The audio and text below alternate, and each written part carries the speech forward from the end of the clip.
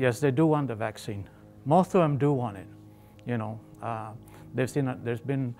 Eagle Pass has been one of the hot spots, so yeah, they're desperate for the vaccine. The lack of access to the internet, all right, especially the vulnerable, the elderly, they don't have transportation either. They don't have providers because the providers are afraid to get contaminated. Many of them don't have phones. Okay, so it's hard for them to get access when the vaccine comes available. That's the main barriers for them is the lack of, you know, internet access, transportation. One of the things that could be done is really to go out where they're at. You know, have either like a mobile unit or something in their communities, because there are several communities where, again, they don't have transportation and all this good stuff, so they can't get out. And many of them, what I understand is they're hard at hearing and hard at seeing because of their age.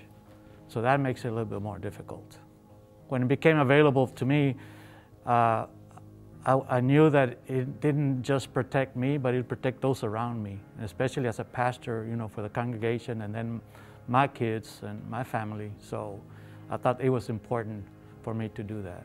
You need to trust the vaccine. You need to trust the scientists, because we've had in the past epidemics where the vaccine has cured, you know, like polio and measles and all, you know.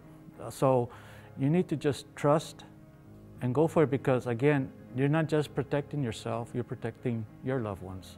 Jesus' commandment, when he was asked, which is the greatest commandment, you know, in the law, Jesus said, well, love God with all your heart, your mind and soul. And then the second one is like this, to love your neighbor as yourself. So you need to also not just love yourself, but love your neighbor. And when you do this, that's what you're actually doing. You're loving not only yourself, but your neighbor. I would just like to encourage, you know, I can't emphasize that enough, to take the vaccine and you know, trust it.